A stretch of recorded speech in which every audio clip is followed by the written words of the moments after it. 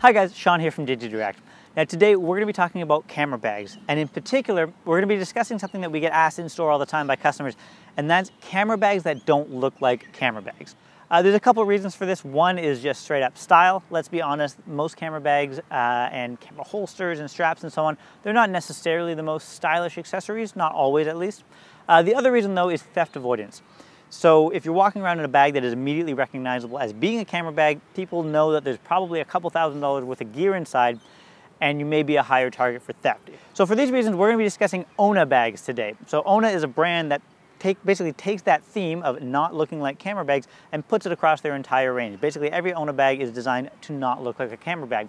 Now ONA certainly isn't the only bag manufacturer that does this or has that focus on some of their bags at least, but they are a very popular one. So I thought I would run through some of the models in ONA's lineup. This isn't going to be a very technical review video like I often do.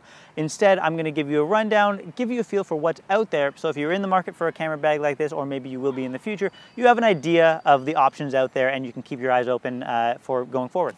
So ONA is an American brand. They're based out of Brooklyn, New York. They got quite a wide array of products, but the unifying factor here, as I've already mentioned, is that on the outside they could be any type of bag, but once you open them up on the inside, we see all those specific pockets and dividers and padding that we would associate with a camera bag to protect your cameras and lenses. Now, I'm going to be discussing the general characteristics of the brand across the board, whereas on the screen at the same time, we'll be looking at some of the particular models so you can get a feel as to what they look like, what's inside of them, and so on. As we go through that, a couple things that you'll notice, typically that all of these models tend to have a heavy emphasis on A, style, and B, build quality. Starting with style, we can see these are all pretty classy looking bags. Generally, they have a bit of that kind of retro feel to them. There's lots of nice buckles, metal buckles, nice straps, and so on. Most of the models do work as unisex options, but there are a couple that are like this handbag one, the Chelsea, which is specifically meant for, aimed at women. Many of them do fall into the kind of messenger style category of bags of various different sizes. So on the small end, we've got a bag like the Bond Street or the Bowery here, which will hold a smaller mirrorless camera kit or maybe a smaller DSLR with maybe a spare lens or so, but not a lot of room. They're meant to be more compact. And as we move up here, we'll see some of the larger options like the Brixton or the Union Street are going to have a lot more space for carrying a larger kit. We're going to start to see the introduction of some additional kind of slide-in pockets for like an iPad or even a laptop in some of the bigger models. Every bag also has these little Velcro dividers in here, so you can rearrange it as you see fit to store it the way that you need to store your gear. Now, most of the models come in not only a variety of colors, but also a couple different types of material often. Typically, you'll have your standard model, which will have a couple different colors and will often be some kind of canvas type material. But you can usually also get a leather version. And the leather versions sometimes, again, come in a couple different tones, like antique cognac or dark truffle are some of their more popular options. But the leather one, again, as the name implies, is a fully leather version of that bag. So a really, really high quality build on this, really beautiful look and feel to it. These are obviously going to cost you more than the standard version is though as well. Now the second point about ONA is that build quality, and this is going to apply whether you get the more expensive leather version or the standard canvas. They all have exceptionally high quality to them.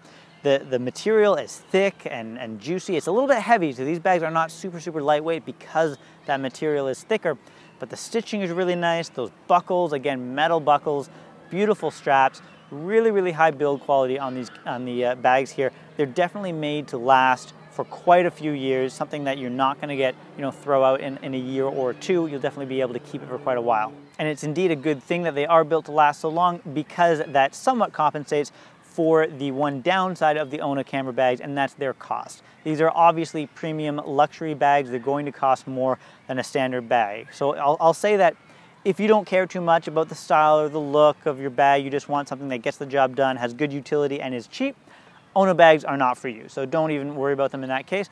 But if you do, the style is important to you, that build quality is important, I will say that while ONA bags are more expensive than a standard bag, they're not overly priced for the build quality that you get.